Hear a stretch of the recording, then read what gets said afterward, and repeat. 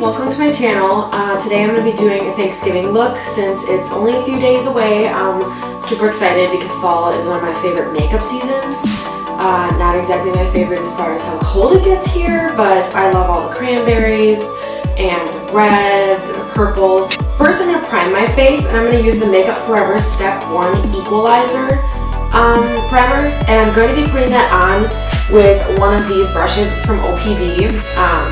And I got a kit of them, like a whole set, so I'm just going to smooth the primer on with that. So I squeeze out a pretty good amount on the back of my hands, and then I just dip the brush in, and then you're just going to kind of drag it over your skin like you're painting your face.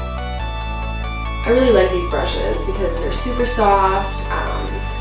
They're a little like bendy, so you have to be careful because the handle is not metal. I wish it was, just to make it a little more sturdy, but I'm sure like with more expensive brands like Artis, that's the kind of quality you're gonna get. I didn't pay a ton for these, but I think the quality of the brush itself is nice. So I like to use it to smooth on primers, moisturizers, whatever. I don't really dig it for foundation, but that's just my preference. I think it's because my skin has so much texture and with breakouts and all that other crap.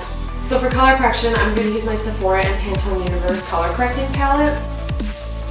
So I'm going to be using the green color over here, and that's going to cover up any redness.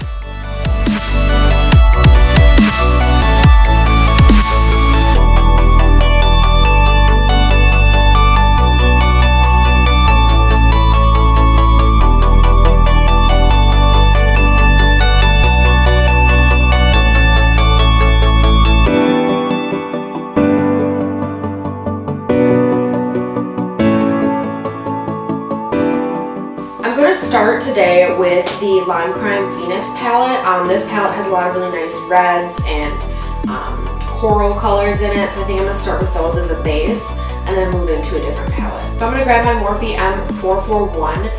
This is a little fat blending brush. Well, he's not too fat, he's a little skinny, but I'm going to start with the color creation right here as my transition color.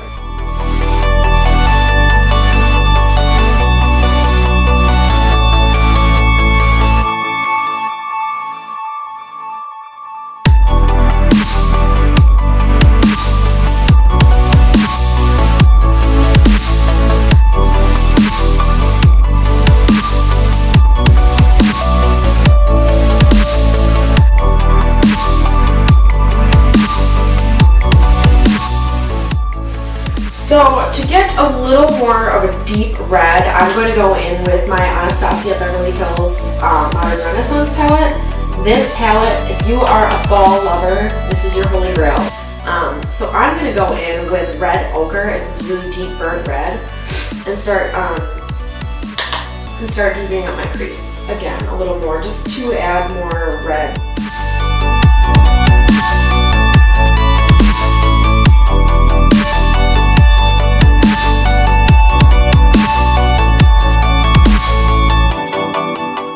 I'm going to get a more dense flat brush now. This guy is the Morphe M167.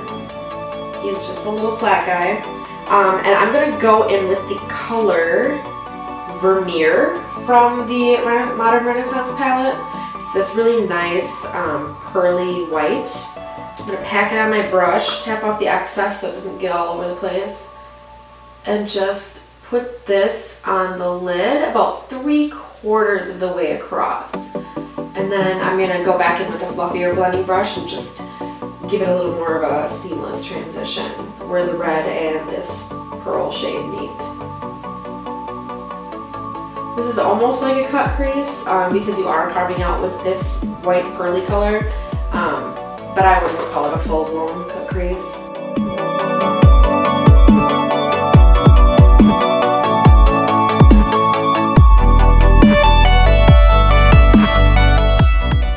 To deepen the crease a little bit more on the outer edges, I'm going to go back into the Venus palette, and I'm going to use a mixture of Creation and then Cocoa down here. And for this one, I'm going to use a little bit smaller of a blending brush. I'm going to use the Morphe M433. It's got a little stubbier, a little rounder, more domed, and that's going to help to concentrate the color right into the crease instead of blending it all over the place.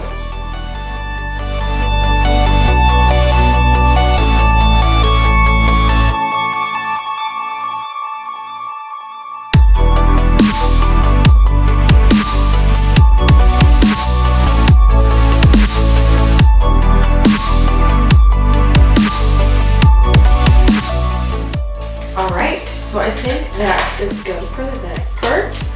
And then last but not least, I'm going to put some glitters on my eyelid.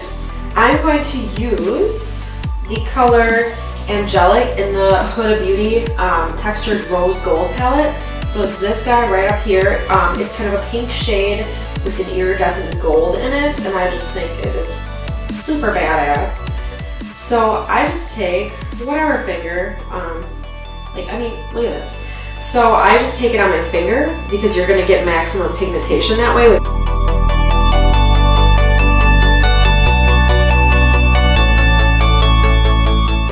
And I'm just going to put some translucent powder onto the brush, and then I'm just going to go in and start buffing up here just to make it a little less harsh, because right now it's getting a little draggish.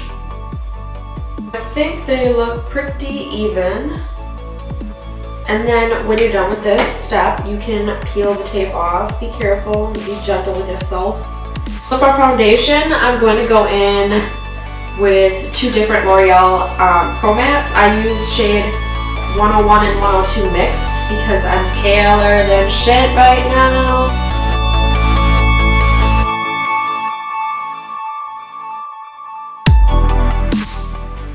And then we're gonna bounce.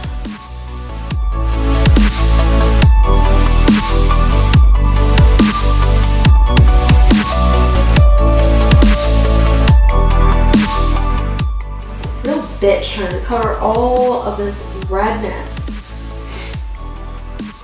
But we can do it. Okay, so I think that's a good start. Concealer will be coming, so I don't need to go super ham on the foundation. So now I'm just going to do a quick set, just some Laura Mercier translucent powder, just to set my foundation so it's not so like sticky and wet on the skin. I'm going to use the Maybelline Instant Age Rewind Dark Circle Eraser. This is one of my go-tos. It's thinner, it's not super thick and creamy, which I like because then I can blend it out a little bit easier, especially because I do have really dry under eyes. So I'm just going to go in, draw on my war paint with the under eyes, and then I will do the center of my face once I'm done blending because I don't want it to dry too fast and then have cakey creasiness. But I do like cake.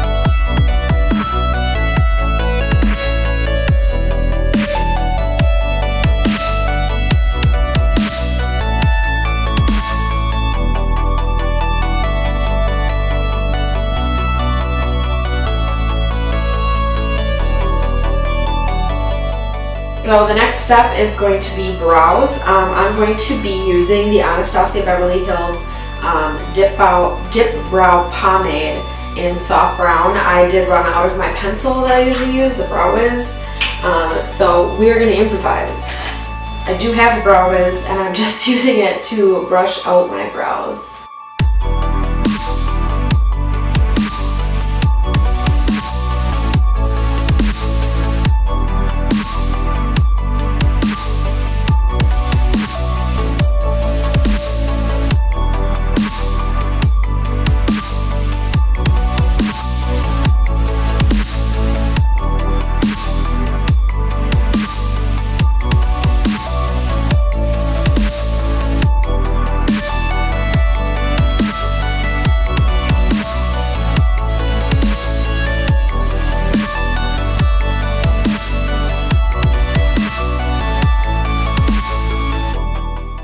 so once you have your brows where you think you got the best look you can do, I'm going to go in and set with the Anastasia Beverly Hills Clear Brow Gel.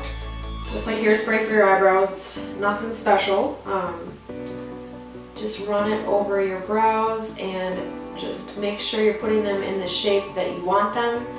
Putting the tail how you want it, because they won't be moving. Okay, so the next step I'm going to do is my under eyes. I'm going to make sure to finish off the eyeshadow and just make it all cohesive.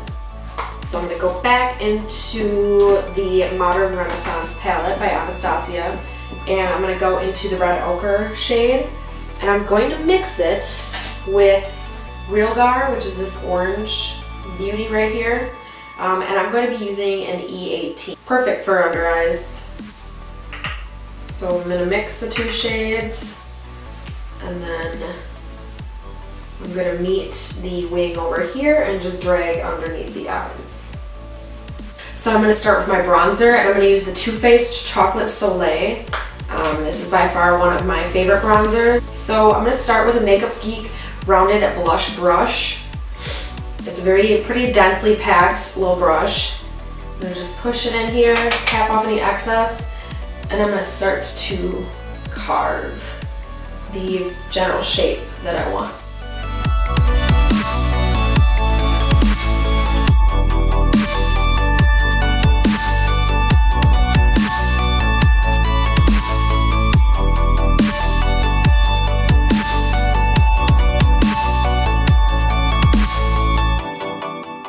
Once you have that done, then you can highlight, my favorite part.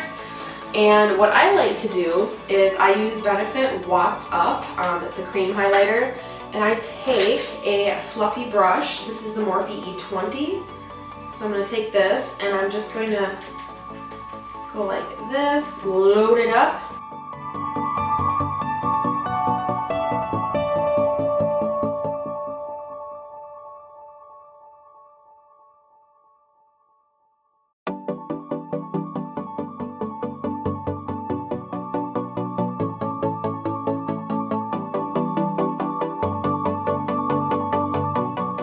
So I'm going to use this e.l.f. blush brush. I got it for like $1 and it works wonders for highlighter. So the highlighter I'm going to use today is Electric Slide Super Shock Cheek by ColourPop Cosmetics.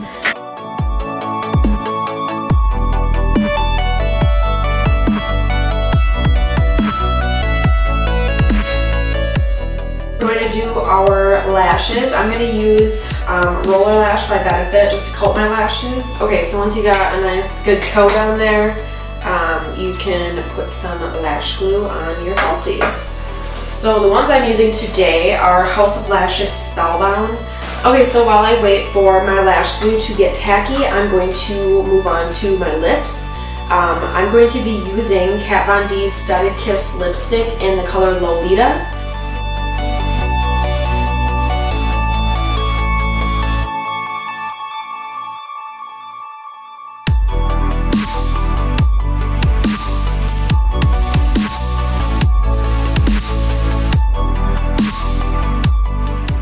I've let my lashes dry for a little bit to get tacky, so now we're going to put them on.